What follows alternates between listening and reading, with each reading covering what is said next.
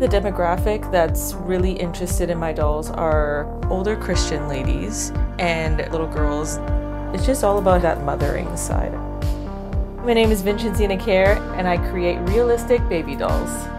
I study like growth charts and medical journals. I take metal, wire, and aluminum foil, make it into the shape of like the arm and the face, use polymer clay to sculpt the actual doll, and then they just go into the oven to cure. When I was a kid, I had a doll. His name was Baby Marco. I broke his face and I was like, "Mom, he's sick. He's my baby, he's my baby." She's like, "No, he's not your baby, he's the store's baby." And it clicked, so I started making my own. All throughout history, a doll is a representation of the ideal baby. So I'm flipping that everybody deserves to be celebrated.